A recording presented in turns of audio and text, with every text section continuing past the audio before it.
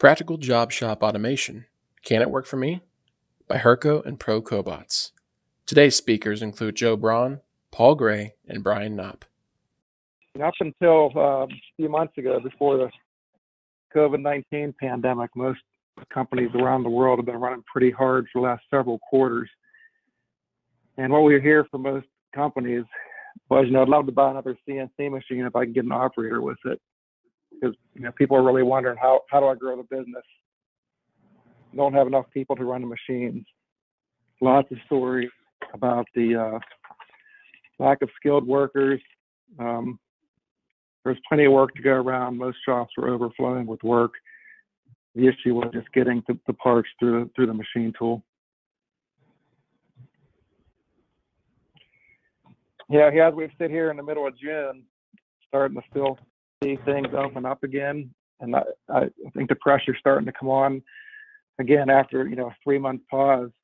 Things are starting to heat up in the market.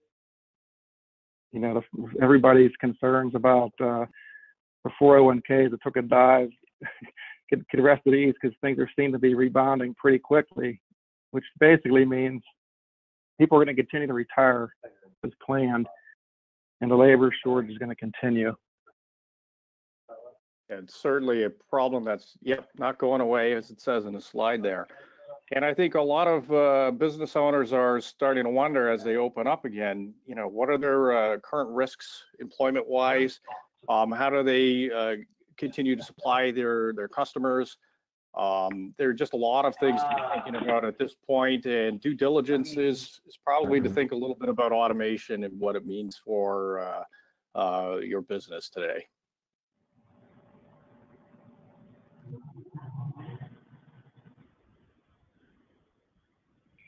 So this slide here, we're going to talk about employees versus robots.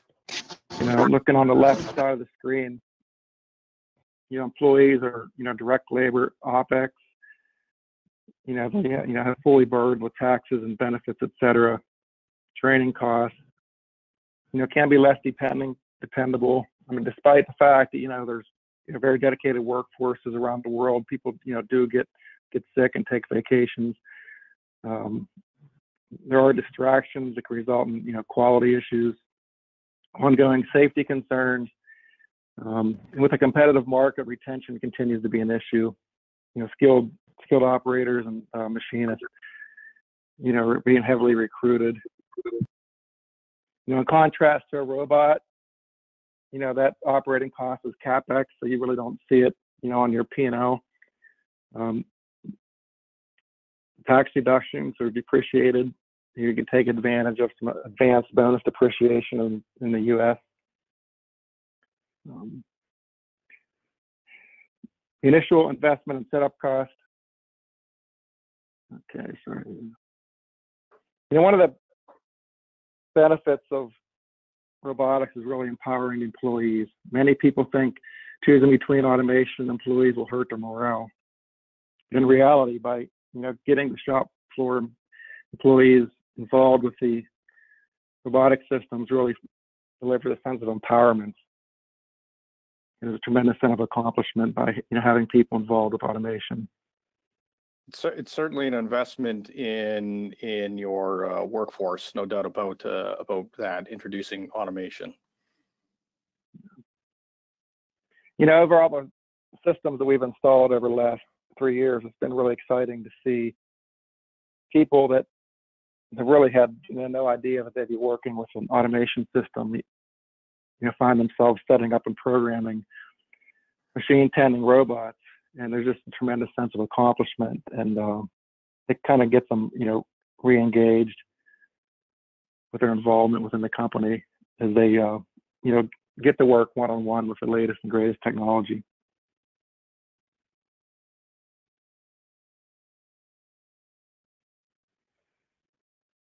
A lot of shop managers and owners, production managers, think about and realize automation is a really great solution, specifically machine tending, to keep the spindles turning. on a daily basis, they'll see piles of materials in front of CNC machines that aren't running just for, one reason or another, that there's no operator present. Machine tending always comes to mind, but, what's the holdup? A lot of times people just really are slow to react. They're concerned about high initial cost, deployment times, understanding the ROI, what that means, internal talent, skills, and knowledge required to deploy and maintain a machine tending system. A lot of people feel that, robots are inflexible. That's true for traditional robotic systems. There's concern the parts are too big or too heavy and that the work varies too much.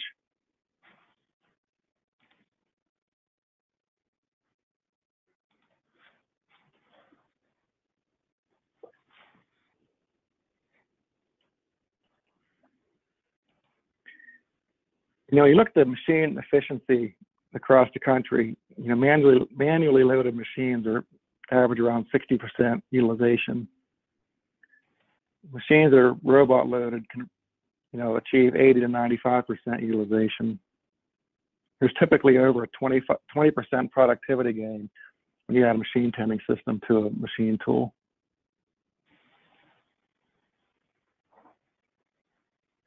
What we're seeing is about 95% of the machine tools installed around the country are still manually loaded.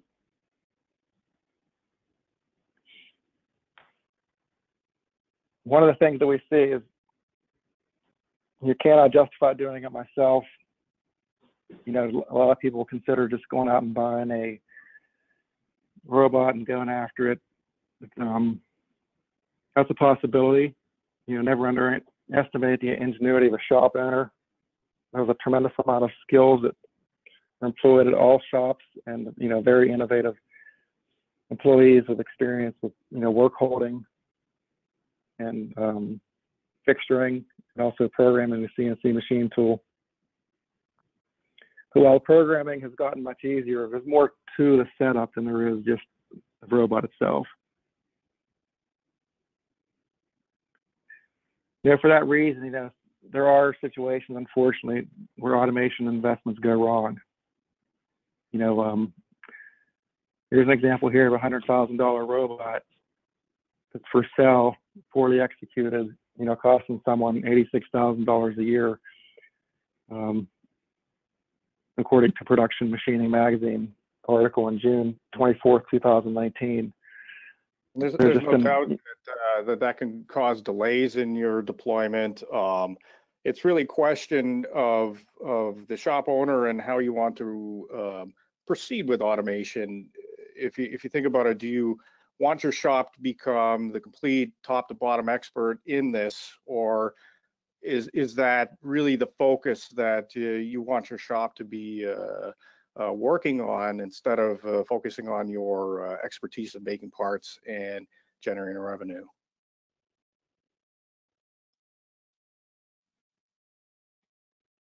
Yeah, some of the typical reasons why automation projects fail is undefined expectations, inconsistent project management, really lack of leadership, who owns the project, who's responsible for moving it forward.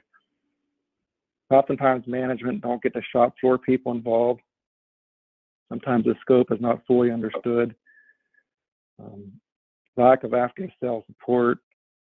And sometimes the automation system is just not a good fit for the chosen parts.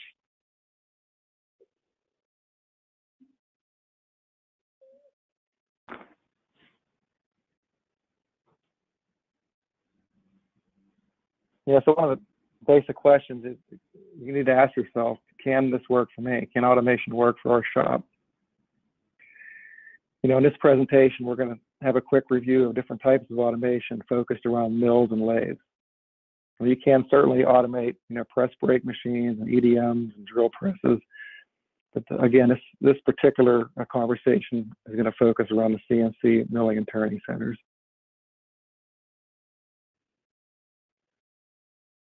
A lot of people think of 6-axis robots when they think of industrial automation.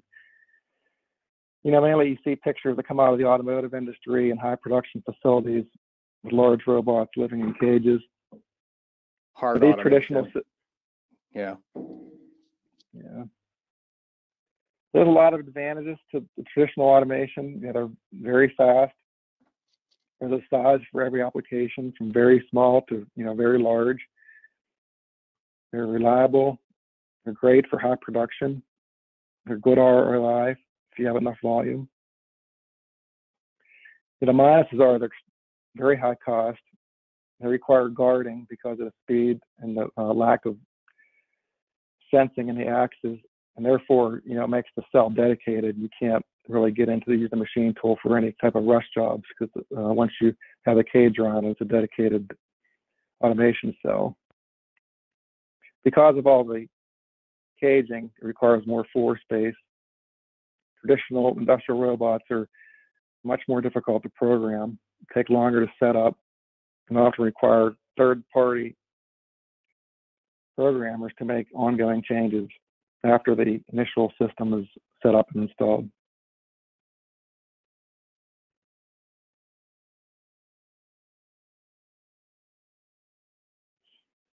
Here's a video of a large, or I guess medium-sized industrial robot. It has a very long reach designed to load 3 different parts, or 3 different machines.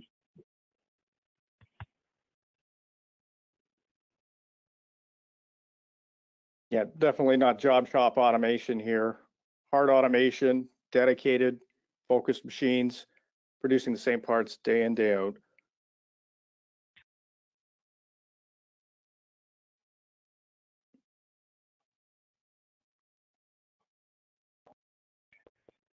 The automation is kind of synonymous with production. In this picture here, you see a row of CNC machine tools, high production automation. There's multiple ways of approaching that type of automation.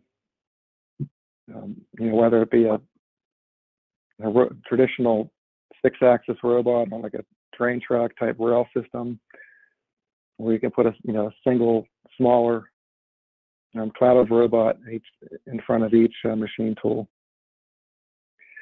But when you have high production of multiple machines, it's really not a problem. There's definitely multiple solutions out there to consider.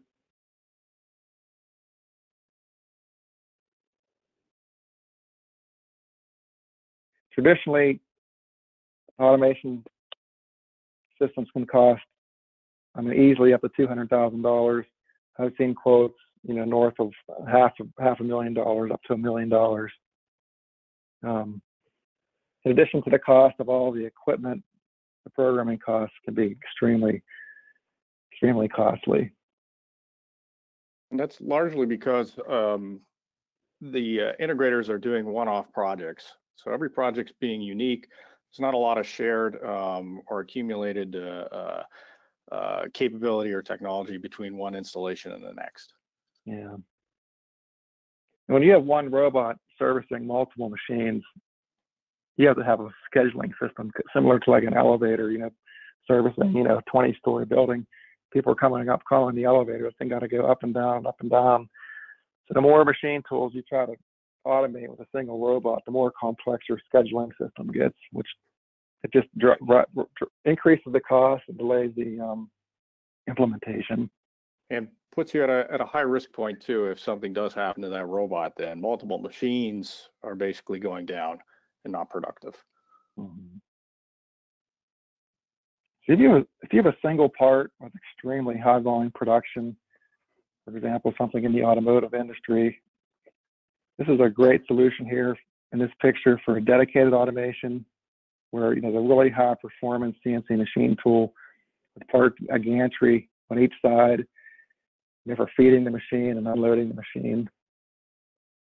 These are extremely fast, very efficient, reliable, best solution for high production, great ROI, very good for high quality parts.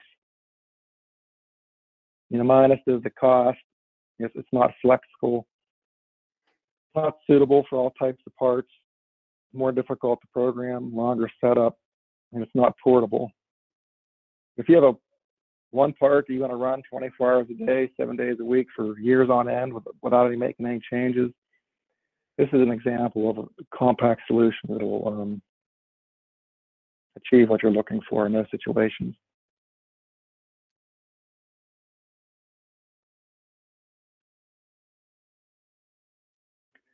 Another type of automation is pallet handling systems. Historically focused on mold and die, but become very popular for other parts. Pallet handling systems are popular on horizontal machining centers and also some vertical machining centers. Pallet handling systems can be heavy, and they're good for large parts. They're great for long cycles because the pallets still have to be loaded and unloaded while they're outside of the machine tool. So you need a long cycle time to allow the operator to change out the items on the pallet, the empty pallet, the pallet that's in queue. They're generally easy to program, built into the CNC machine tool controller.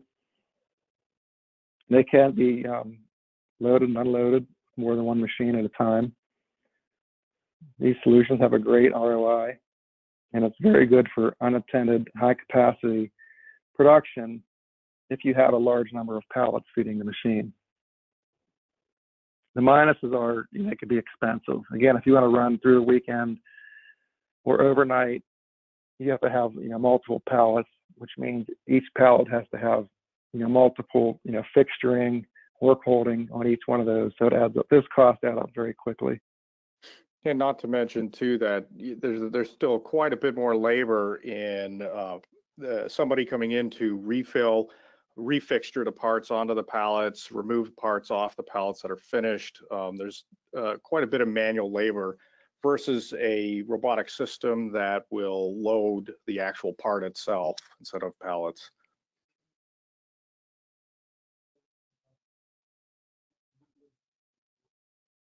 So part handling versus pallet handling.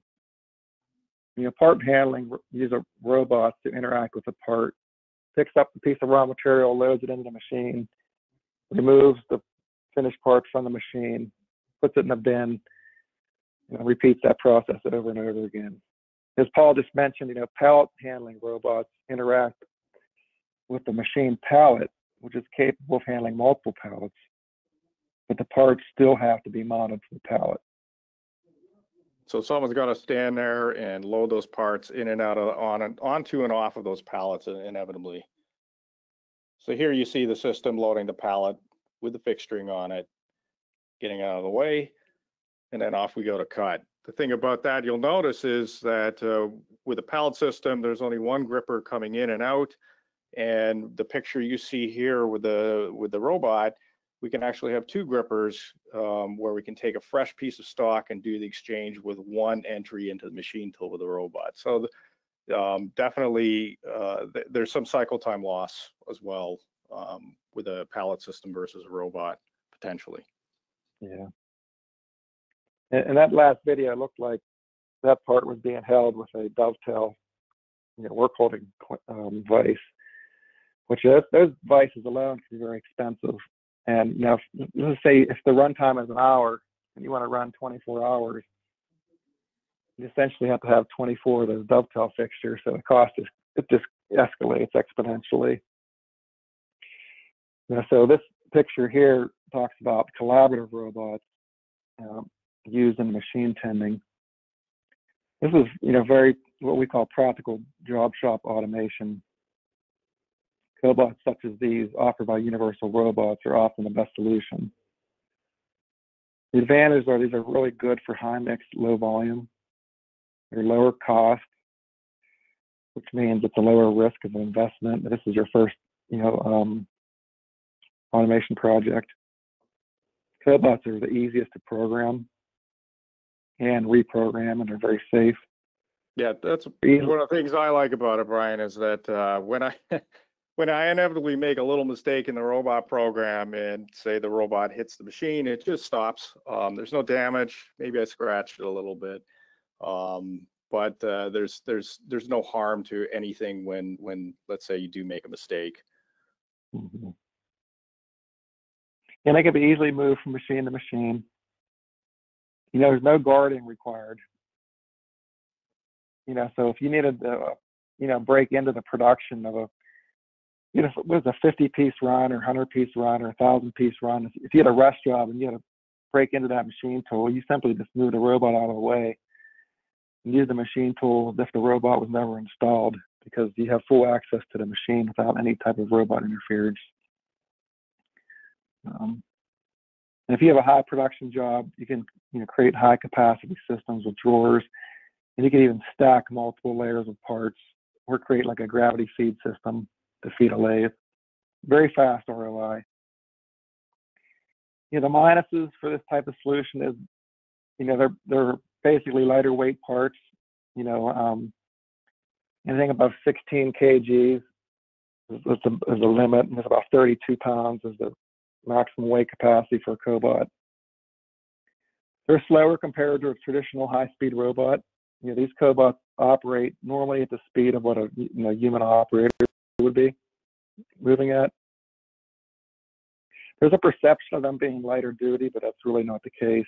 There's over 50,000 cobots installed globally, and their average mean time between failure is 25,000 hours, which means they're designed to run at least 5 years continuously. But just like everything else, they're not the best choice for every application. We showed you in the previous slide several different types of automation solutions. As you evaluate your needs, you have to go through a series of questions through an assessment we'll talk about later on to help guide you to the best solution. But turning cobots into machine tending systems is not an easy thing to do. The robot itself is a great tool. Again, it's very easy to program, but you have to ask yourself, what is needed to make a machine tending system? How long will it take? What will it cost? Where do I start? You need a cobot, mounting stand, pneumatic valves, end of arm tooling, brackets, grippers, fingers, part presentation trays, grid plates, work holding. It goes on and on and on. You think about the anatomy of a machine tending system. It's a really complex device in and of itself. And there are companies out there which specialize in making turnkey machine tending systems. I like to think of it as people that want to go fishing or want a pontoon boat. You could always go to Evinrude or and buy an outboard motor and build it yourself, or you can just go to a boat dealership and buy a fully outfitted boat, which is designed for whatever particular task you want to use it for, and it'll have all the bells and whistles and safety features, and you can be ready to go.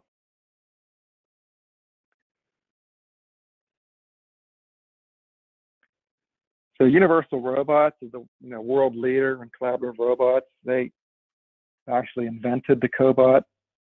The inventor, really set out on a quest to, answer the question, why do robots have to be so difficult to use? Why do they have to live in cages? Well, Universal Robots answered those questions and really, launched this product line to change the paradigm on automation and to come up with these robots that are designed to work with humans in a collaborative way without the need for a safety cell, which really turned the automation world kind of upside down. It's unheard of, to have a human work in collaboration with a robot prior to this technology being invented. But, these are truly easy to use. Just as a personal experience, I've spent, 25 years of my career working in a machine shop. I had no prior experience with any type of automation system, certainly not with any type of robot. So, I'm a living example of someone that can, step into this world and, and easily learn how to program a robot. It's very user-friendly. All the programming is done on a teach pendant, which is kind of menu driven. And really what makes these things so special is there's force sensing in the joints, which was designed initially to make it safe, and it was required to have force sensing to eliminate the cages. So this robot bumps into the machine tool or an operator, it's going to stop. Where the traditional robot's going to continue on and cause damage either to the operator and or the machine tool. But that technology hit. But what Universal Robots has added with their E-Series robot is the built-in force and torque sensor, which gives the robot not just the traditional cobot capability of sensing a collision and stopping and backing off and making sure you don't get pinned or injured, but the additional force sensor at the end of this robot allows you to program the robot so it mimics the human touch. And we can grab a part, push it up against positive stops, just the way you would to load a part in a vise. It can really mimic how you load parts and stack parts and so on in your machine tending automation system. And the advantage there is really that you don't just have to rely on repeatability and accuracy of the robots. You can actually truly use guiding surfaces to positively position parts day in, day out, 100% reliable that way. Yeah. Yeah, that's a great point, Paul. It really becomes tremendously valuable when you're loading a part, into a lathe, for example, that has, step jaws, or into a milling vise. A lot of times people set the part like on parallels, or they'll cut steps in the jaws. But a lot of people are concerned about, how do I deal with the variations in my saw cut part? They're cutting a piece of aluminum or rod into 1 inch long pieces, and their saw can they cut accurate, within plus or minus, say, a 32nd of an inch or a few millimeters. There's always a concern that robot's not going to fully seat the part, or if the part is too long, is the robot going to crash into the machine tool? But when you use the force sensing, you can program to move linearly in a single axis to seat the part into the work holding and until you achieve a certain pressure versus targeting a certain XYZ position. That technology has really advanced the success in machine tending. This is an example here of a machine tending system mounted on a stand between 2 lathes. So the robot is loading an extrusion, picking up the extrusion off of the cabinet, loading up one into the CNC lathe on the left side of the picture. Then it removes the part after op 1 is complete, and it loads it into the second machine tool. This is an example where there's op 1, op 2, 2 different machine tools, single robot. It seems complex putting a robot in between 2 machines. It's really not as difficult as it sounds. We just look for 2 different signals coming from machine A and machine B, and depending on where that signal comes from, it controls which program the robot runs. And the point with the force and torque sensor of that capability adding to the reliability of these systems, also important is the rigidity of the robot stand or what the robot's mounted to. When people buy these robots and they're just mounted to an available table in their shop and they wonder why they get poor results, the robot really does need a good rigid foundation to be reliable. It's a precision piece of equipment. Yeah. Just one more footnote on that project. We had that customer up and running after 2 days of being on site. We delivered the robot like on a Monday morning, and by Wednesday they're in production. It was pretty neat to see how fast these things could be deployed. But to Paul's point, the overall success and performance is really determined on how the robot is mounted and how are you feeding the parts to the robot. So one of the best practices today has been the evolution of combining the mounting stand with the feeder. That way your parts relative to the robot are always in a fixed position. So the only thing you really have to control is the position of that combined stand and feeder relative to the actual machine tool. So if you can take all of these systems are very portable.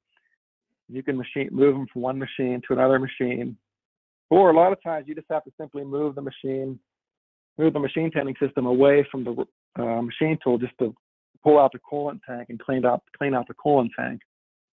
Then you can easily move it back into place. So when you have these combined systems, again, you just have to teach the robot where the work holding system is in the machine tool. And you don't have to worry about orientating the feeding system to the robot itself.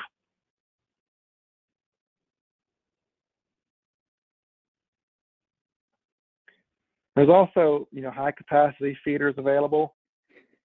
These are examples here of multi-drawer systems, which have been designed specifically for cobots, for machine tending applications. And the nice thing about it is they can be, the trays can be loaded and unloaded from one side while the robot is, pulling from the opposite side. So you can have continuous production. After the drawers are restocked, you just hit like a little button, tell the robot that it's in queue for processing, and the robot will just run continuously from drawer to drawer. Here's a picture of a multi-drawer system in action, or video.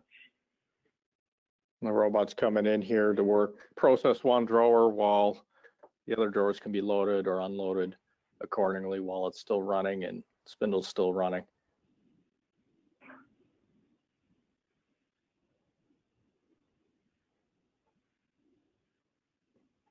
You can see there's a manual vise there as well. Here, you can see there's some finished parts, clear out the finished parts. Backing up on the previous, there you go. You see the manual vise. This is a multi-use machine capable of doing the automation to the side, and during the day can run other parts, any custom jobs or what might be needed for the shop. And he's just lining up the parts into the pocket corners. That's enough for the robot to pick up the part and reliably load it into the vise every time. And with these drawer systems, we're utilizing the robot to open and close the drawer, which reduces the overall project cost, eliminates the need to have actuators for each one of the doors.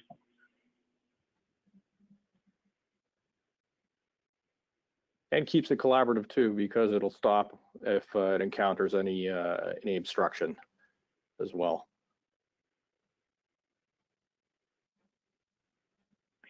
So when you're working with a robotic automation system, the grippers and fingers are referred to collectively as end-of-arm tooling. There's a lot of different types of end-of-arm tooling that can range from pneumatic, using like a suction cup. It could be a single suction cup or multiple suction cups on a spreader bar.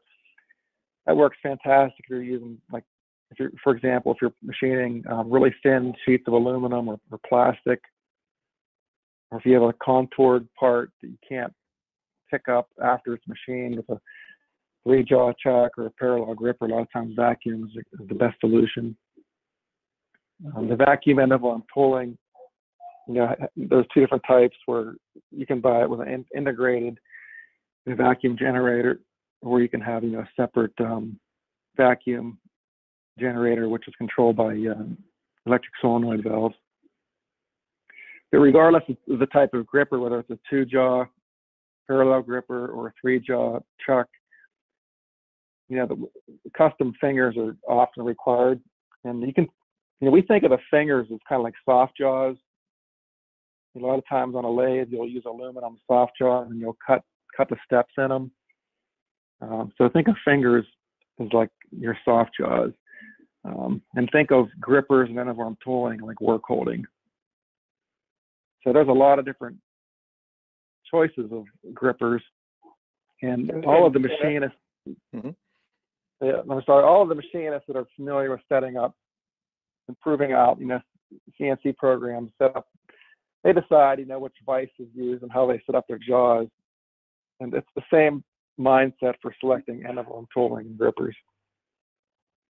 Right, and most customers end up making their own gripper fingers once they understand the principle of it, which is, as Brian said, not any large stretch of imagination for any machinist. how to hold apart. Here's a picture on the left of a dual, three-jaw pneumatic gripper, or like a three-jaw chuck. Very popular for lathe applications.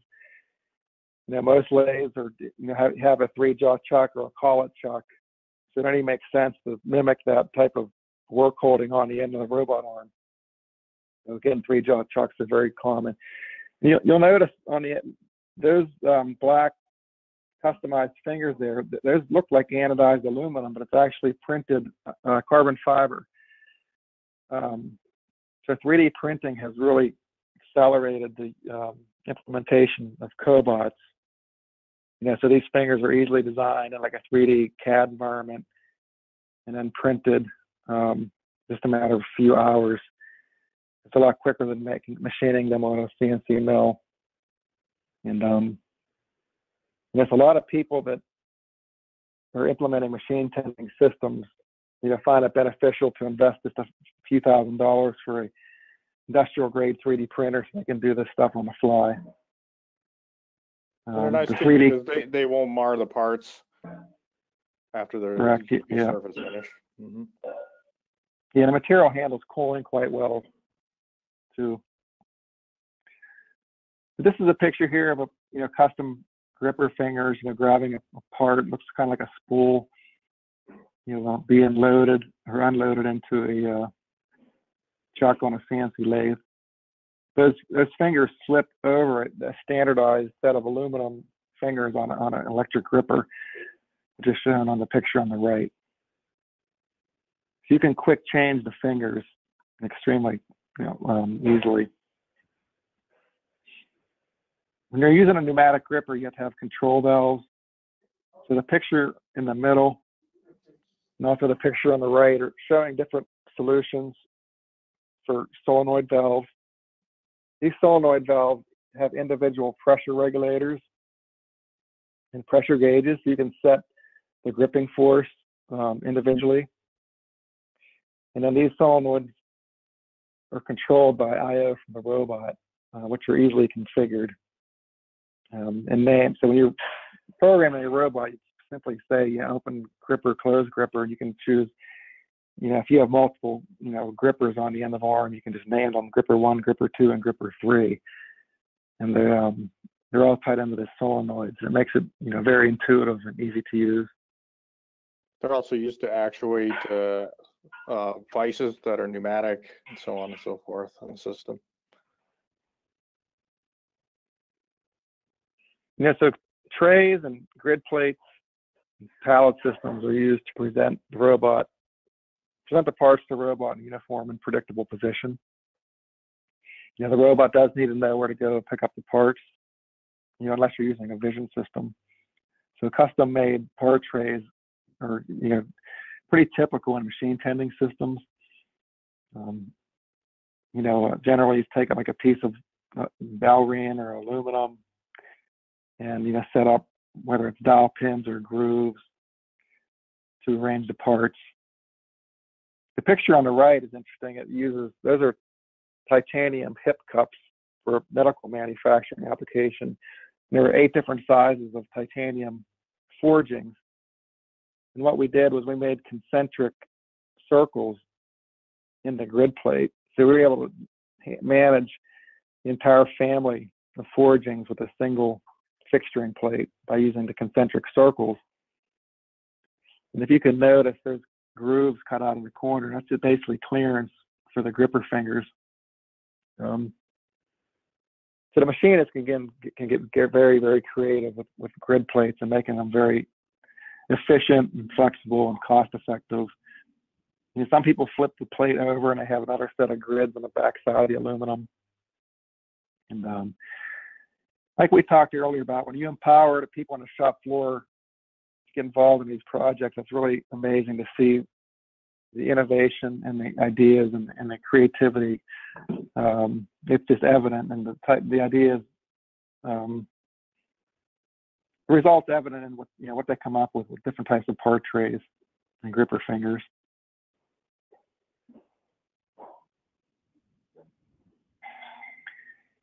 In terms of process, the most significant change in terms of process that needs to be considered for CNC milling applications is the work holding. Because most of the work holding on a typical CNC mill is a manual vise. And the robots don't work well with manual vices. So you have to have a vise which opens and closes automatically. So air vise makes a really great solution. This is a 4-inch vise. It's a double acting integral pneumatic cylinder, which opens and closes, using the pneumatic solenoid valves as we looked at a few minutes ago. And these are quick change soft jaws, so you can mill the steps of the profile in these jaws. If your part is bigger and you need a lot more clamping force, Kurt Work Holding and others, companies that are well known for manual vices, they all generally have hydraulic vices available. The hydraulic vise is a great solution. It does require the investment of a hydraulic pump, which generally could be like between $1,500 and $2,000. So if your part is suitable for a pneumatic vise, that's generally the way to go, because you don't have to save the money on the hydraulic pump.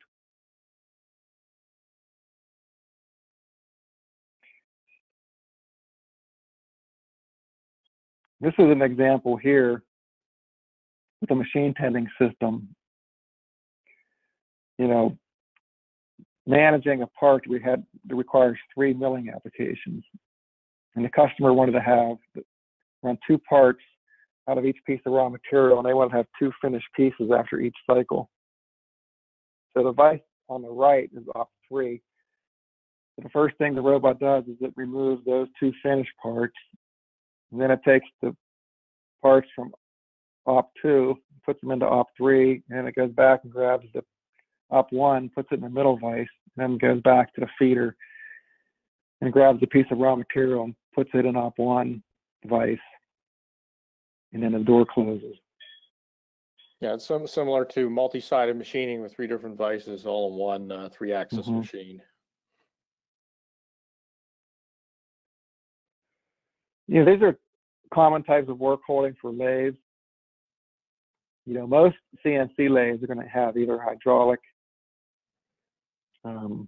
collet system, or a 3-jaw or 4-jaw hydraulic chuck, all of which are automatically controlled by the CNC machine tool. In contrast to the milling machine, which typically uses a manual vise. CNC lathes already have automatic work holding, which makes it a really great entry for machine tending systems. All you really have to do is train the robot to talk to the machine tool to get control of that open close signal. You really don't have to worry about changing out that work holding.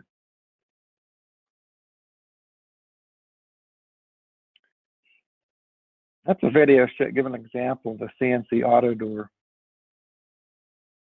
Yeah, a lot of auto doors. Oh, I'm sorry, go ahead. No, go ahead, Paul. Yeah, a lot of auto door systems are either pneumatic or just simple drive motors or what have you. In this case, what they're showing here, when he sticks his arm in there, this is like an elevator door. We offer a collaborative auto door that is safe for people. It stops and backs off on any contact when it just like the robot itself, very similar to an elevator door. So it keeps the whole package collaborative, not just the robot itself. Yeah. So when you're looking, when you determine that, a cobot is the best machine tending solution for your application, you have to consider, again, the end of arm tooling, the work holding, and the chances are your machine tool probably doesn't have an automatic door. They've only been popular for the last, year or two. Prior to that, most people weren't thinking about automation, nor were the manufacturers at the time. So the majority of the installed machine tools don't have automatic door systems. So look for a partner that includes that into a package.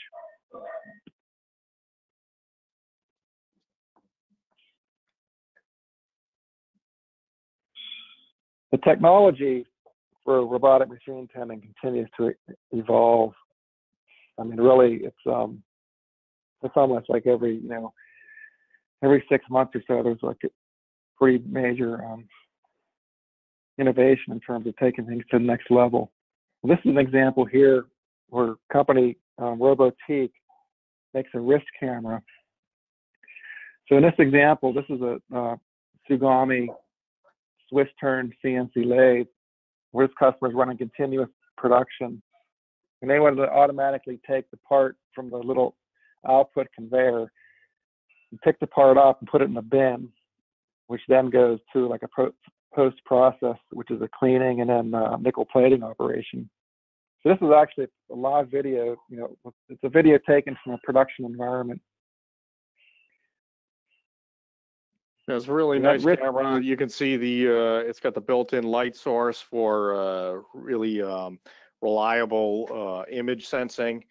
Instead of being a fixed location high above the where the robot needs to pick up and taking static image from a large distance, where the ambient light can affect the sensor. It's nice and compact, right on the wrist of the robot. It's lightweight and gives a very reliable image sensing for pickup. The wrist camera can also be used for feeding the robot as well. Eliminate the grid plate. You can randomly set the raw material on a flat surface, and the robot will go find that piece and put it in the machine tool. So with this slide, this is, to me, one of the most important things. The safety is extremely important as well, but the big game changer here with what Universal Robots brought was the simplicity of how you program the robot. Simply just by grabbing the robot, moving it by hand, storing waypoints, and basically making it as easy as possible to program this thing.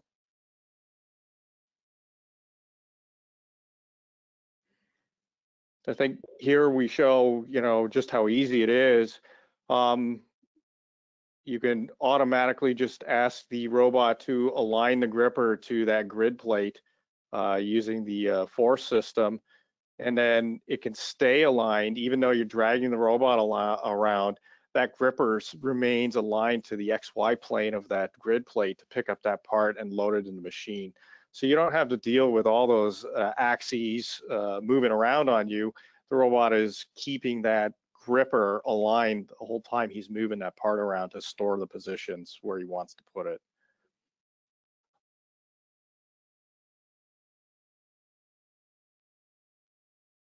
Here's just a picture of the job manager. Hurco wrote some software to integrate with the Universal Robots to make it even easier. And there's like a depiction there of the grid plate. You you basically can load in different parts for the CNC and different programs for the robot, tie the two together into a job, and just load it up into this job manager. It coordinates the robot and CNC. And I think, as you saw, it runs right on the Hurco control. There's a setup wizard, and this is the grid plate, an example of the grid plate visually. And you can just select where the parts are in that grid, store that job, and off you go. And if you have to bring that job back, if that job comes back in a month or two and you need to rerun it, just reload the job and you should be ready to go.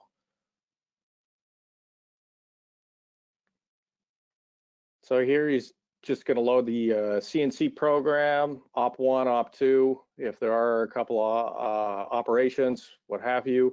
The robot program as well, which resides in the robot control. He's got a different grid plate here. He's selecting where the stock material is and saving that job file so that he can rerun this job in the future. He won't even have to reprogram that. And he can create and add new jobs and stack them in the list. So if you have multiple vices or you have jobs that are of the same size or similar size that the robot can grip and put into the vise or the chuck, you can simply just stack up the jobs you want to run. You can reorganize the list of jobs. You can prioritize, delete, edit them. It's really simple to use. And again, it runs right on the control. the touchscreen's WinMax control. Yeah, and for other machines, it just depends on what type of integration that needs to happen. Sometimes you've got to pull some signals off various parts of the machine tool to be able to get the robot to coordinate the robot with the CNC machine. And it just depends on the integration, and that's where you know, ProCobots and system integrators will be able to get you up and running as quickly as possible.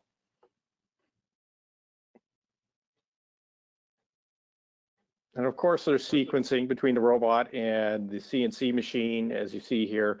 Some G code, some robot calls with M codes for an IO type integration, and of course, the commensurate type calls in the actual robot program itself, sending and receiving inputs and outputs.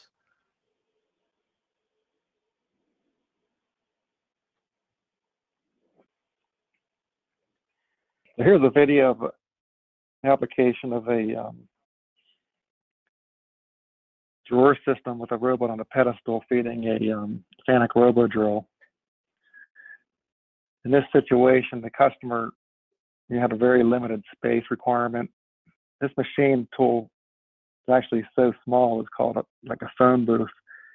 And the concern was to eliminate any need to, you know, relocate the machine to a different spot in the building, because the building was already full and didn't have any available space.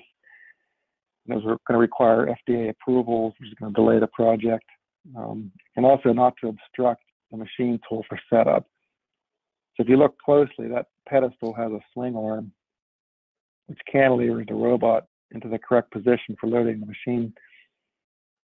So you can park the robot, you know, out of the way by swinging that arm 180 degrees. And with the drawer closed, you know, the operator still has full access to the machine tool. This is an example here of a video showing, you know, some applications require quick tool changing or automatic tool changing. You can do that, you know, with cobot systems. These tool changers are pneumatically operated and controlled by a solenoid. So you could essentially hang different end-of-arm tools somewhere within the robot cell and automatically change from one tool to another if necessary.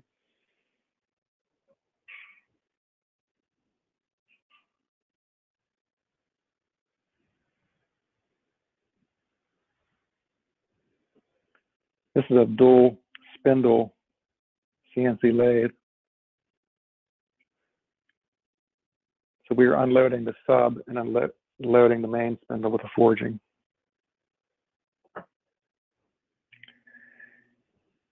You know, in terms of average investment, you know, industrial robotic systems can cost, you know, $150,000 and up. I mean, they can go up into the millions depending on how complex you want to get.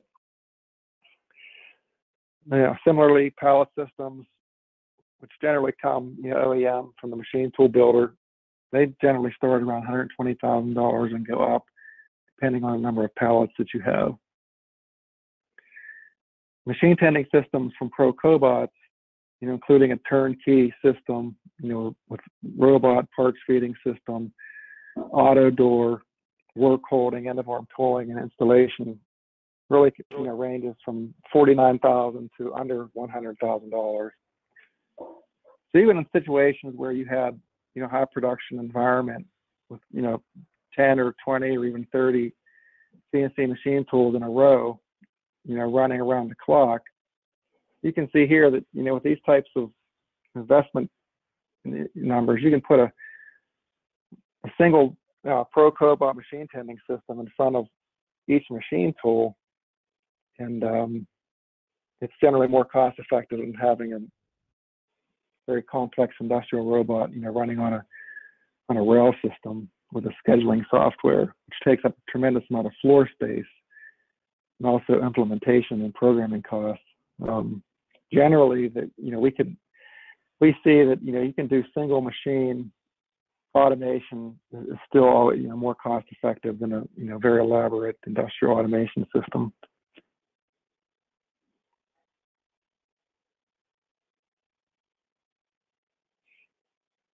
So on the ProCobots website, there's a ROI calculator. It's basically, ROI is important, right? Everybody has to understand what their ROI is, and you can plug in depending on what your facility is running at. You can, punch in how many shifts you have, how many shifts you're running per week, what are you paying your operators, what their benefits. You can put in a robotic system cost and it'll calculate an ROI. Typically ROIs could be as little as 4 months. In instances where you're running around the clock, if you're running one shift, you can easily get ROI or payback within a 12-month period.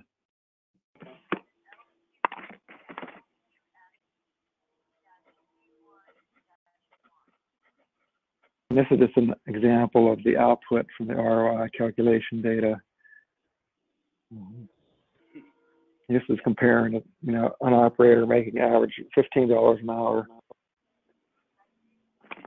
comparing it to a robot system of $90,000. Again, you get, payback within 1 year or less.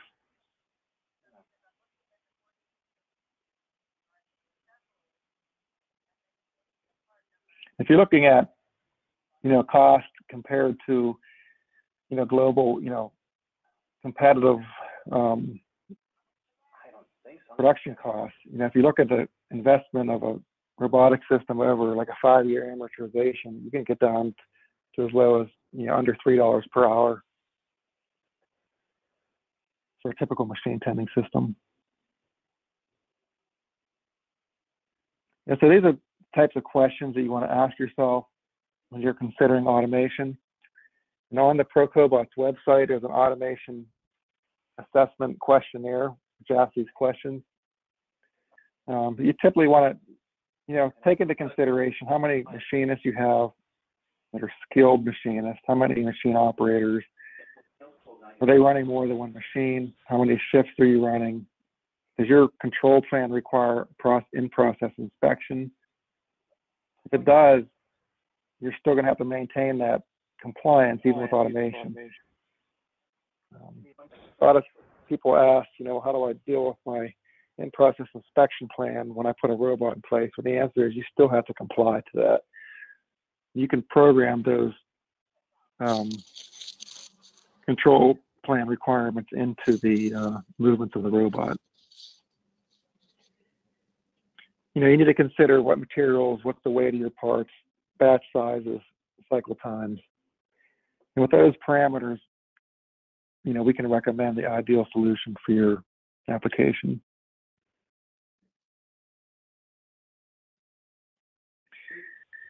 As we talked about earlier, CNC lathes offer a quick win since they already have hydraulic work holding. It's a great place for companies to launch a machine tending strategy.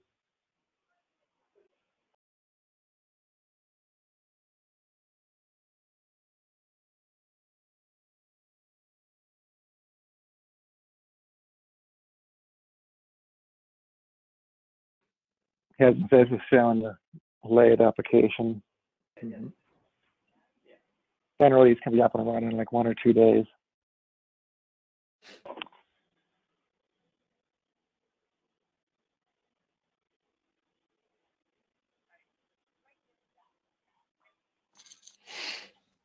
So we're coming up, with the 3 o'clock mark, Joe. I don't know if we want to jump to questions or.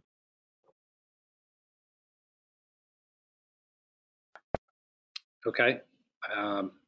Thanks everybody for staying with us. I see we've still got quite a few people on the webinar here, so I'm just going to say one more thing. The design and integration is complex, as you can see from all the bits and pieces here that are required to make a system work. And frankly, that's what ProCobots does. We pull it all together for you. So just a real quick commercial for ProCobots, based in Pittsburgh, certified UR systems integrator, do standardized automation solutions, focused exclusively on machine tending. As you can see, we've got a classroom there, we've got a workshop, we do it all there. So now, mobile demonstrations as well. So if you want us to come out and visit your plant and talk to you about your particular application, we'd love to come and visit you and bring a robot with us so we can have a more in-depth discussion. So Yeah, now, try it out yourself, right on your own shop floor. Just try it out. so let's move to the Q&A here, and let me just see what we've got for questions. Question number one, what is the changeover time if you move the robot from machine to machine? I would say it's very, typical. If you can compare it to like a CNC setup, Joe, so if it was a job that you ran before, it's just a matter of unplugging the robot from machine A and moving it to machine B, plugging it back in, recalling previous program, and installing the end of arm tooling and gripper fingers. I would say it would take, 10 to 20 minutes, half an hour, yeah. Tops. Yeah, tops. Okay. And if it's something, if you haven't ran a job before, take a little longer than that. Okay, another question that's come in is, what's the typical lot size from customers you've worked with before? I think they just We've mean seen lot size. Yeah, it depends on. Generally, our customers are focused on how long do you want to run unattended. So if it's like an hour cycle time, and they want to run 8 hours, 8 pieces justifies it. But if they have a 10-minute cycle time, basically we just always calculate, how many pieces it takes to achieve the number of hours that the customer wants to run. And typically it's between 4 and 8 hours. So we see lot size anywhere between 8 pieces and 1,000 pieces. Yeah, there's a lot of variables there, and that's something that ProCobots can help you figure out. Okay, next question is, does the wizard on the machine control work for any brand of CNC machine? Yeah, what we showed you was specific to the Hurco implementation, and it's actual software that runs right on the Hurco control. So I guess to say that another way, so it sounds like ProCobots can offer Hurco solutions, and that's what the wizard works on. But ProCobots also does systems integration for, frankly, any brand of machine. Isn't that right, Brian? That's correct, yeah. And in situations where it's, brand X, the UR controller has wizards built into it for what we call palletizing, which is basically defining the grid plate and where the parts are on the grid plate. And, that can be handled from the robot, in instances where the machine tool doesn't have that wizard application.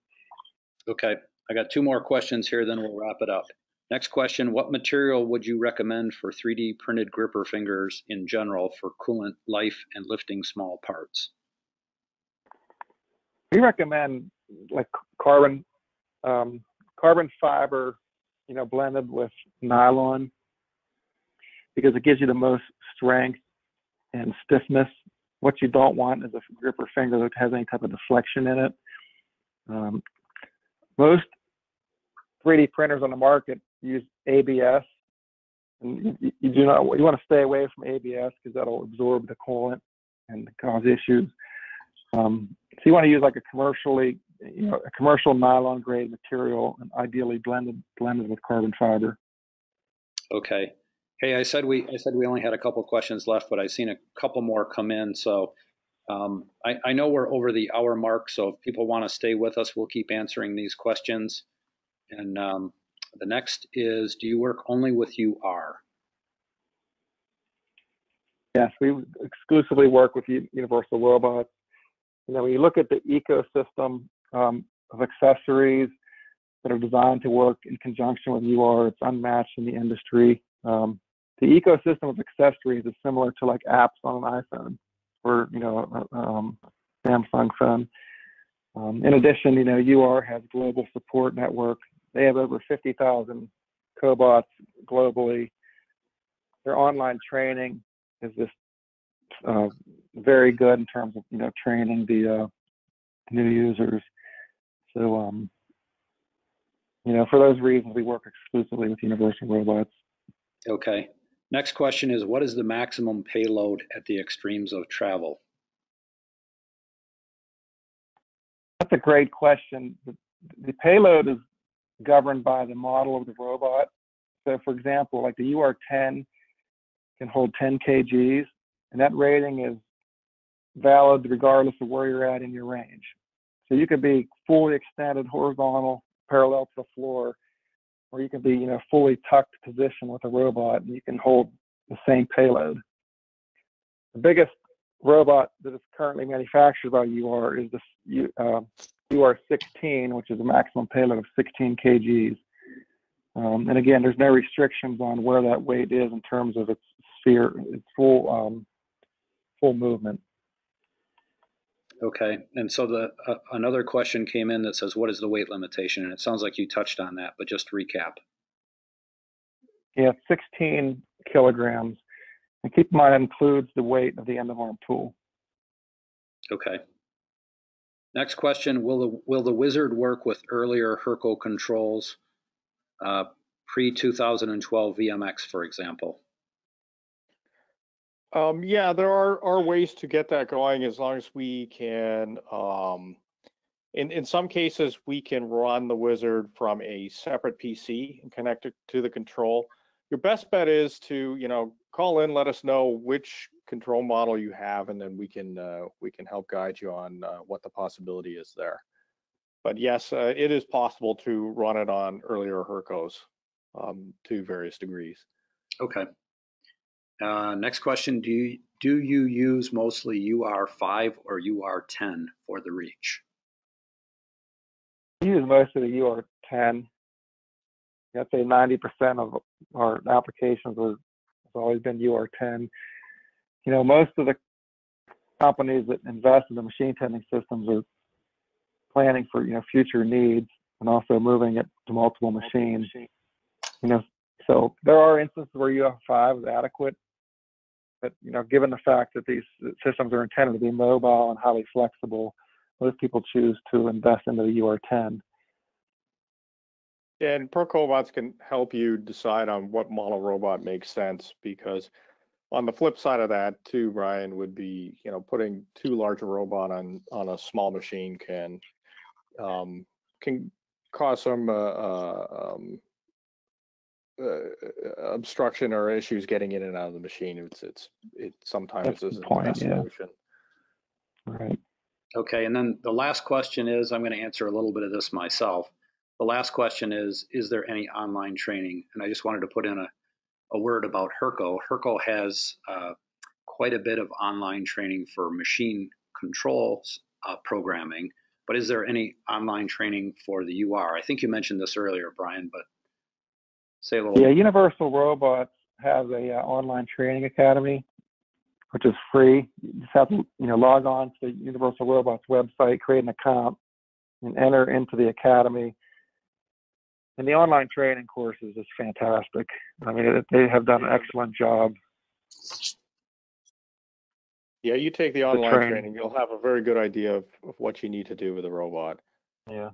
Okay, and another question just came in. What does it take to program a robot? And I think you just answered that. So, they're just to kind of say it one more time. So there's the programming of the part that you do on the machine control, and then you're going to program the robot's movements separately using the UR interface. But what we showed you is we showed you a videotape of how easy that is, because what you're doing is you're moving the robot around by hand and storing the position. So you're not really, you don't need to know a lot of code to be able to accomplish that.